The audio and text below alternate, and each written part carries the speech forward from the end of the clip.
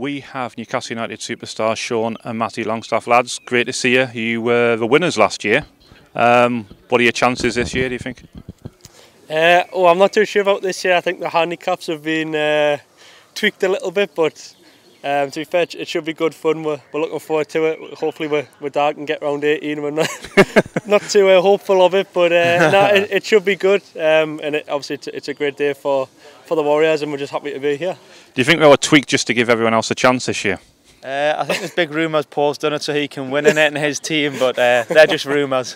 Paul cheating, that doesn't sound like it. But obviously being professional footballers, when you're not playing or training, it does give you that time to sort of work on your handicap, so that must sort of give you an advantage in some ways. Yeah, I guess so. I think we do tend to play a little bit, especially when the weather's nice. It's a good way to get out and sort of pass the time. I think it's something we both enjoy. It's better than sitting in the house, so we do love a game, to be fair. So probably play 3-4 times a week. So now we do like to get out for a game, to be fair. That's obviously nice that you've got that, being brothers as well. It's something you can do in your spare time.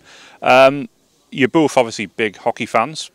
Makes sense with your dad being the player coach of the Warriors. But as fans of the game, has it been just as frustrating as the rest of us not to see the Warriors? Because I mean, in terms of your careers, it's not really stopped you playing football, but it obviously has for the Warriors. Yeah, I think the biggest thing for us is kind of we go down and watch all the training sessions, and obviously we've got a lot of friends on the team, so it's not being able to go and see them and stuff. It's been obviously not great, and I think boredom's kicked in for a lot of people. I think for us, we love going home our way on a Sunday or Saturday to watch them play, so not being able to do it obviously hasn't been great, but hopefully things are looking a bit better at the minute, so hopefully we can get back to going and watching them sooner rather than later.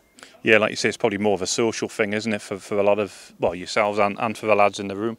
Now, I understand this year is a trophy, and we've got the engraver ready, so do you think you'll be able to get your names back on there? To be honest, I'm not too hopeful, but you never know. I think we're just happy that we won it last year, the first one. That was the most important one for us to win. Hopefully they can get our names put on it from last year. But like I said, it's more just about coming out, seeing people you haven't seen a long time, and just being around the sort of the hockey family, because it's a really good group of people, and it's obviously, like I said, me and Matty love sort of being around it and being around ice hockey.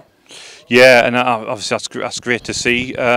Being professional sportsmen, I suppose you're used to that sort of dressing room banter as well, aren't you? Yeah, definitely. I think it's probably one of the things that, especially my dad says, that you'll miss when you're tired. I think we'll both be the same. That kind of togetherness that you have and the banter that you create in the change room, that you probably end up missing once you retire.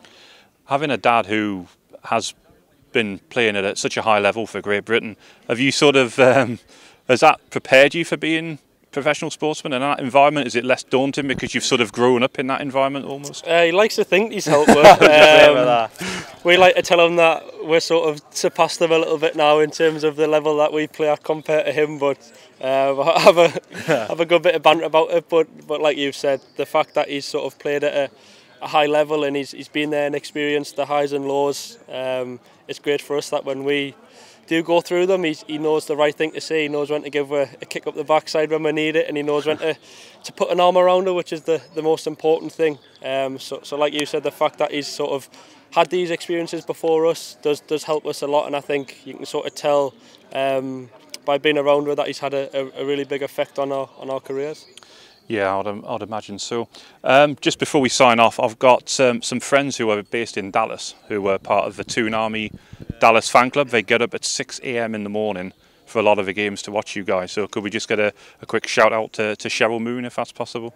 You want to do it? Big shout out to, what's it? Cheryl Moon. To Cheryl Moon for getting up and watching all the games. I appreciate the support, and what do you say? No, to be fair, like I said, the fact that people get up all around the world is crazy, and something that we massively appreciate. So thanks for all the support, and hopefully they can get over England and get into St James's Park exactly. soon. I'm sure that's on the agenda for them, but thanks lads, appreciate it. I know they'll appreciate it over in Texas, so No thank problem. you very much for that.